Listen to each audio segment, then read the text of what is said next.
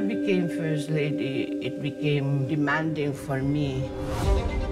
I have to dress up and make myself more beautiful because the poor always looks for a star in the dark of the night.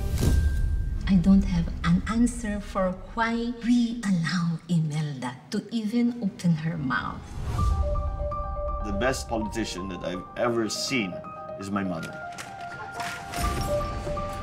Her big dream is to restore the greatness of the Marcos family.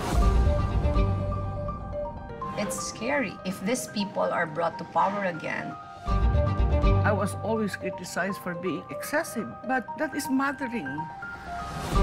3,000 pairs of shoes. Shipping animals from Africa. Picasso. Michelangelo.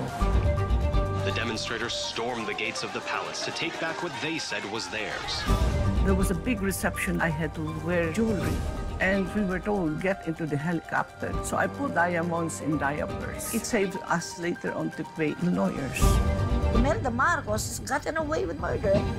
That case remains unresolved. Why will I do that?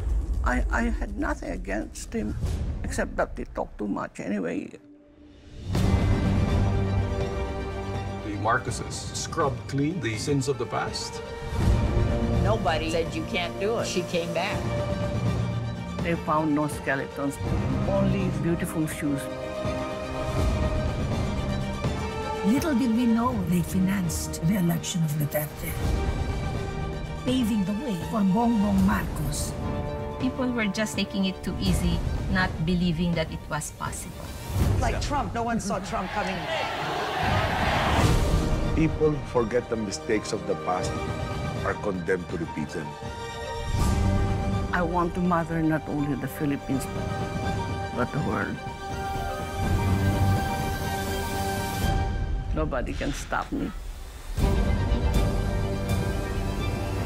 Perception is real, and the truth is not.